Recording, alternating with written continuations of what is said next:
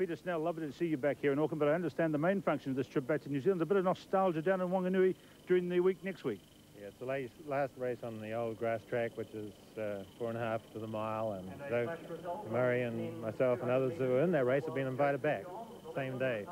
So it's going to be a reenactment, is it? All the old blokes are going to get out and run again? Well, I hope not. Bruce Tulloh is in terrific shape. I don't want to run against him, but I think we're going to run a lap and a half is the idea. What's your memory of that race now, that marvellous night? 3:54.4, I think it was. That's right, that's right. An attempt to run under 4 minutes and just end up being fabulous. A great last lap.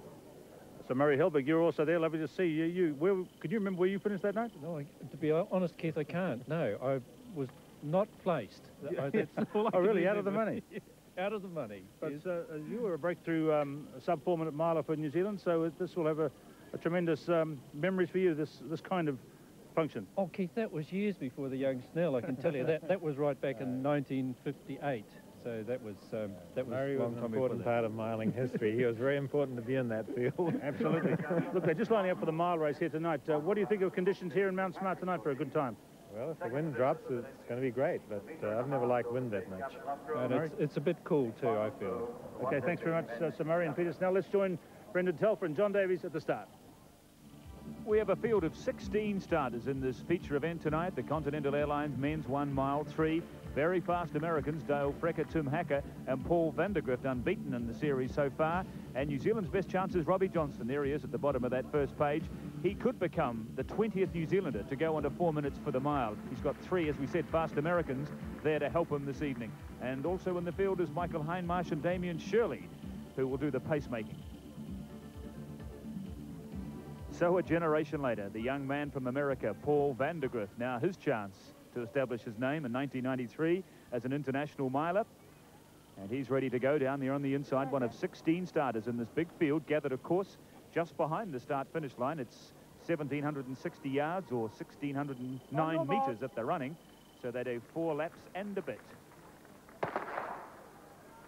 And a lot of interest tonight in the performance of Robbie Johnston, who's run pretty well in this track series so far. In Christchurch a week ago, didn't run in Wellington, and he may become the 20th New Zealander in the history of track and field in this country to go under 4 minutes for the mile. But as Murray Helberg said, conditions are a little cool here, and also it's still a rather windy night here at Mount Smart Stadium. There's Robbie Johnston, 142 in the blue strip down on the inside.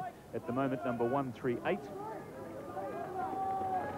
It's the pacemaker Damien Shirley, who's leading them through the 200 metres.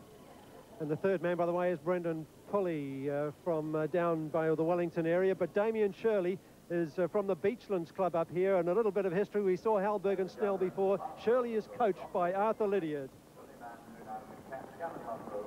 So a nice link there between the generations of milers, past and present, as Shirley takes the field down to the start-finish line. And the bright orange there in second place is the man from St. Louis in Missouri, the 29-year-old American, Darryl Frerker.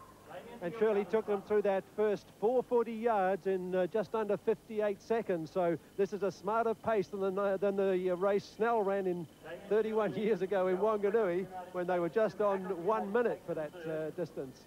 Now, Robbie Johnston, the leading New Zealander in this field at the moment, is in about 8th place. There he is in the blue. If you look through those faces, we might just see him out to the left there, behind the man in the green strip.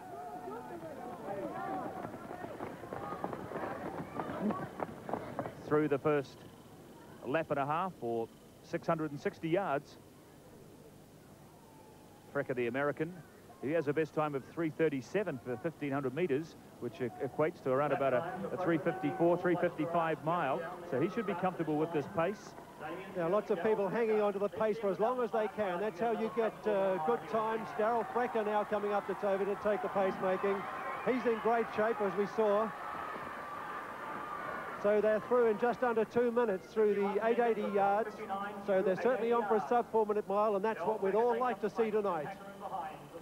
So it's the 2 Americans at the top of the field. In fact, there's 3 Americans there.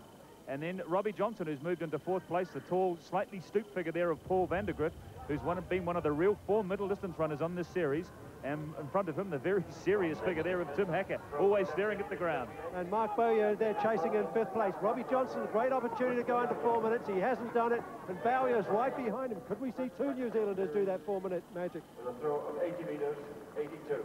That's the leading bunch of 5 as they come to the 3/4 mark to the home straight with just over 1 lap to go. Vandergrift, who's running early wide. There's Hacker in front of him, number 132. And he is the fastest 1,500-metre runner in this field. Hacker there in 3rd place now. Vandergrift doing it comfortably. Johnston tracking the American. 3:01 through 3/4 of a mile, so it's certainly on for a sub-4-minute time in these rather difficult conditions. Vandergrift is pretty quick, but we saw Hacker turn in a great last lap in Christchurch. And Robbie Johnston, can he run under 4 minutes? Well, he's run a pretty cagey race so far, Johnston. Now Vandergrift goes. Johnston's got to go with him, and he is trying to stay with him as Vandergrift suddenly puts 5 metres on this field.